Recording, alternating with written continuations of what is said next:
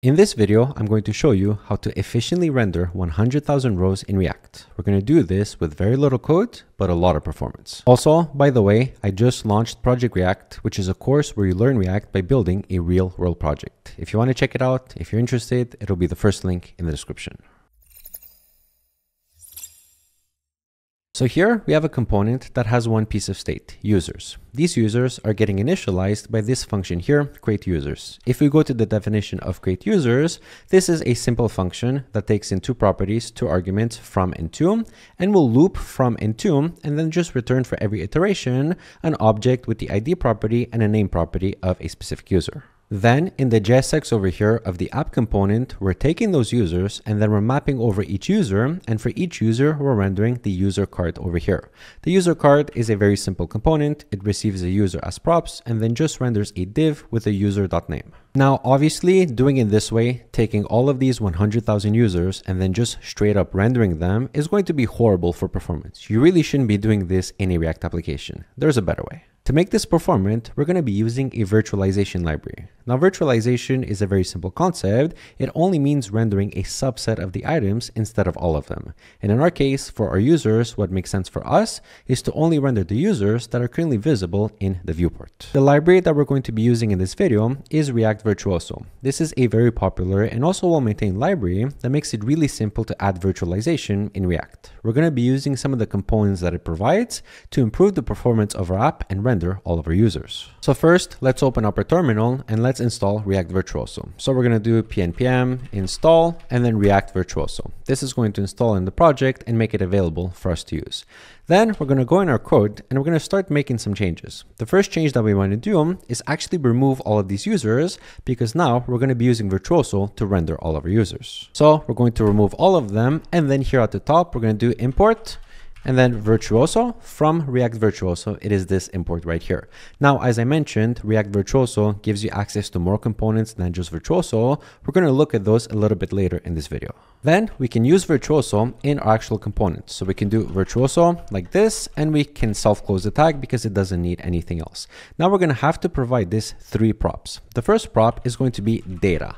This is the actual data that we want this component to render. In our case, it's going to be the users. So we can just pass users like so. Then we're going to need a function that is going to run to render each individual user, right? So that is going to be item content. This is going to be a function, and this function, as you can see here, takes two arguments. The first argument is going to be the index, which is a number, and the second argument is going to be the data, which is of type user. In our case, we're not going to be needing the index, so we're just going to access the data, which is going to be a user. So we can come here, put an underscore to signify that we're not using the first argument, comma, and then we're going to do user like so. And then the only thing that we have to do is just render the user card component just like we had before. So we're going to do user card, and we're going to pass user, and we're going to do user like so, and then close the user card component. Now, it's important to note that in this case, we did not have to provide a key, which is very typical when you're iterating in React and in JSX. The reason why we don't have to provide a key is because Virtuoso is actually providing one for us behind the scenes so that we don't have to do it. Now, Virtuoso also requires one more property, which is the actual height of its container. It's going to use the height to determine which elements are currently visible and which ones it should render. Now, the documentation say that you should do this to the style prop. So we can do style like this and give it an object and height of 200, for example. But in our case, we're actually using Tailwind, and probably you are too. So I want to show you how to do this in Tailwind because there is one little extra step involved. So to do this in Tailwind, remove the style and come here, and as usual, class name. And here we're going to do exclamation mark and then H and then 200 pixels like so. The reason why we're putting an exclamation mark here is because if we don't provide a height through a style prop in Virtuoso, Virtuoso is actually going to set one automatically. And in that case, that height property that it sets automatically is going to have priority over this class name over here. So the only way that I found to override that is to put important. The exclamation mark marks this as important, and now this height is going to override the height that it sets, and everything is going to work as you expect. And with this, we can actually come here and do npm dev and see our application in action. So I'm going to come here to the browser, I'm going to refresh, and there we go. We have all of our users over here, all 100,000 of them, and I can scroll without any performance implication.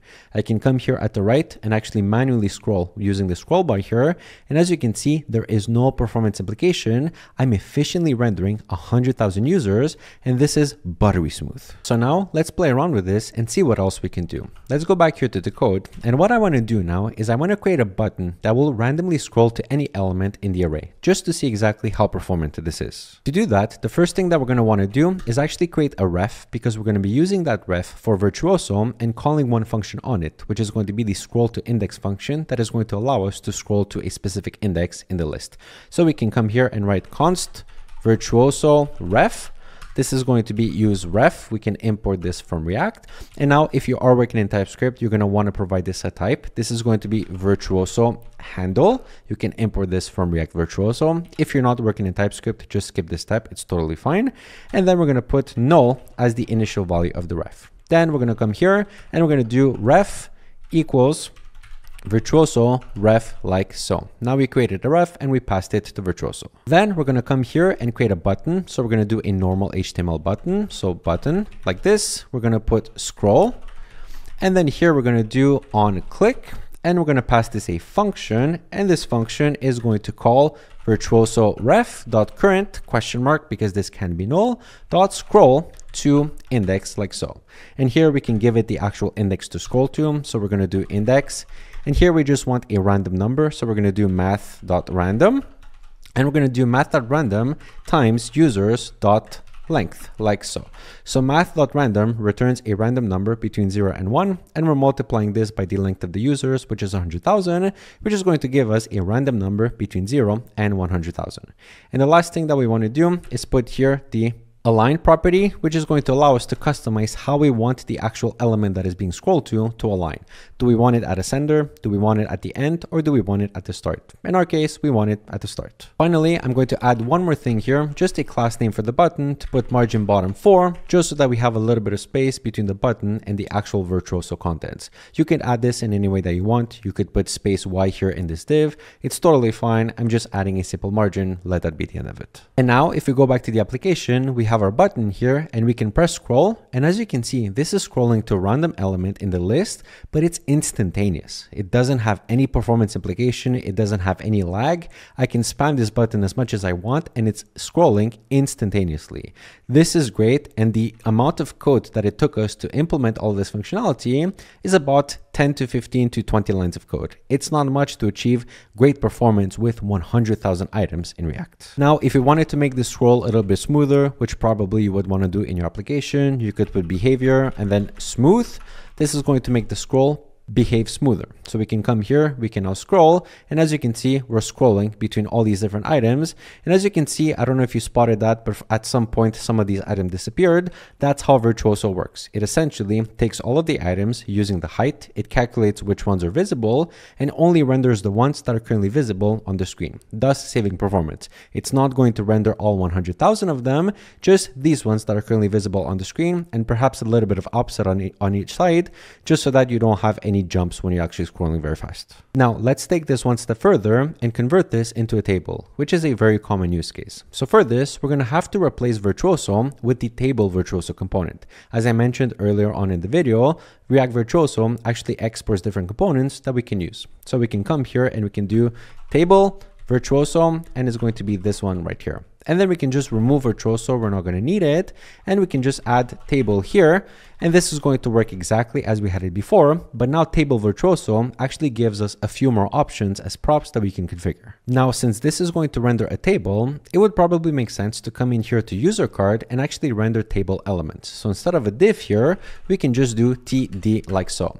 And actually instead, what I'm going to do is I'm going to make this and add the user's ID, because remember, the user here also has an ID. I want to show multiple elements in this table. So we're going to create a fragment here and we're going to put it at the end like this. Then we're going to save, take this entire line and do user.id over here like so. Then we're going to come back here to app and we're going to want to add the table header. So the way that you do that is you add fixed table, fixed header content. This is a prop. And this again is only available because we are using table Virtuoso. This would not be available using the simple basic Virtuoso component. So here we're going to do a function and that is going to return to us some React nodes. So we can put a parenthesis and we can actually return. So we're going to return table row. And then here we're going to do table header, and we're going to do one for the ID and one for the name. For both of these, I'm just going to do class name, and we're going to do width, and then that's going to be, let's say 150 pixels.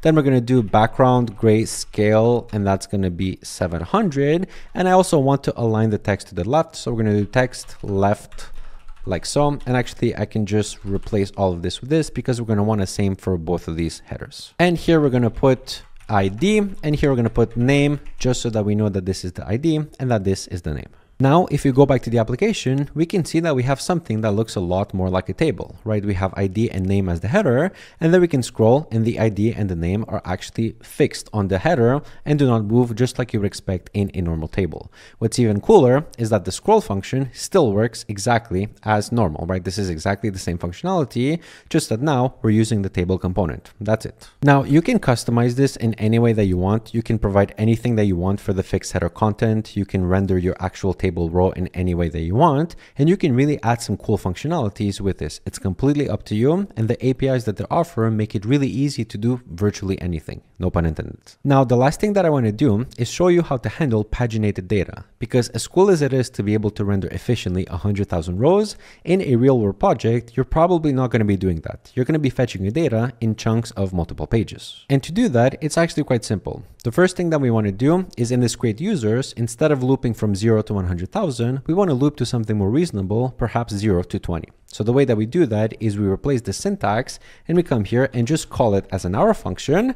And then we're going to be able to call it here and actually provide some parameters. So we can do from 0 to 20 like so. This is not only going to return to us the first 20 items, the first 20 users. Then we can come here at the bottom and we can create a new function that is going to fetch the next page. So we're going to do function fetch next page. And this is going to be a function. And the only thing that this will do is this will do const new users equals create users. And then we're going to do users.length and then users.length plus 20 to simulate fetching the next page of data. And then all that we have to do is set users, and we're going to set the users to an array that's going to be ... and then users, and then ... new users like so. And finally, we need to take this fetch next page function and connect it to Virtuoso and have it call it whenever it reaches the end. And to do that, there is a simple prop. We can just do end reached, and then we can pass it fetch next page, and now this is automatically going to work. So let's go back to our application. Now we have our table. As you can see here on the right, we have a bigger scroll bar, which indicates to us that we have fewer items. And then as I get to the bottom, the scroll bar diminishes in size. We're fetching the next page of items. As soon as I scroll, if I keep scrolling, we're always going to be fetching the next page of items, and they get appended to the already existing users that we have. This is how you essentially very simply achieve paginated results, which again is probably what you're going to be ending up doing in a real world project. Now, also in a real project, you will probably be fetching this data from an API, which means that you would have to handle asynchronous operations. And again, that is pretty simple. You would just come here and then you would do const is loading, set is loading, and then we're going to do use state, and then we're going to put this to false, right? Then we just need to convert this function to an asynchronous function. So we're going to do async like this. And then here, we're just going to await new promise, right? And then we're going to do resolve. And then this is going to set timeout, and it's going to resolve after 1000 milliseconds like so. So now this function will do the exact same thing. We'll create the users of the next page, and then we'll await 1 second. And then after 1 second, we'll update the users with the newly added users. And then before all of this happens, let's just make a little bit of space here. We can do set is loading to true, and then set is loading to false as well. And then we're going to set the users here. And then to actually use this is loading property to show something to the user as a loading is happening, what we can do is we can come here and add fixed footer content. This is again specific to the table. If you're using the normal Virtuoso component, this will have a different API. Check the docs to see how. And then here, we're only going to do is loading, and we're going to do question mark. And then if so, we're going to return a function that is going to return a div that says loading. and then we're going to close the div like so. Otherwise, we're just going to return undefined because we do not need to show anything if loading is not true. And actually, we should probably do the same thing. So we should do class name and then background grayscale 700 just to make this a little bit nicer to see on the ice. Now, if you go back to the application and we refresh, as soon as we scroll down, we actually have something here. We have a loading that is showing up for 1 second as our fetch is happening, and then we're actually seeing the next batch of data, right? This is something that looks a lot closer to what you would do in a real world project, and this is how you would do it. Obviously, this doesn't look really good. This is a very basic and primitive UI, but the point was not to show you how to design an actual application, but to show you how to efficiently render 100,000 rows and realistically any amount of rows super efficiently in React in a way that is super customizable and very easy to work with. And also, if you're still here watching this video at this point, first of all, thank you so much. And second of all, it probably means that you really care about learning React, which is good because I just launched Project React, which is a course where you learn React by building a real world project. I've honestly put my heart and soul into this course. This is everything that I know and learned, all of the hard lessons that I've acquired over the last 8 years of working with React, all put in a simple course that is super effective, super efficient, and will literally teach you everything that you need to know step by step from start to finish on what it takes to build an actual real world project with React. If you're interested, once again, it'll be the first link in the description. Trust me on this, you will not regret it. This is the best React course that you can get for yourself, and the things that I've planned for this in version 2, which you will also get as part of this if you get it now, are out of this world. So once again, first link in the description. I would really love to see you on there, and I promise you, you're not going to regret it. If you enjoyed this video and you want to see more videos just like this one, make sure to leave this video a big thumbs up. You can also click here to subscribe, or you can click here to watch a different video of mine that YouTube seems to think that you're really going to enjoy. And with that being said, my name has been Darius Kozden. This is Kozden Solutions. Thank you so much for watching, and I will see you in the next video. Ciao, ciao.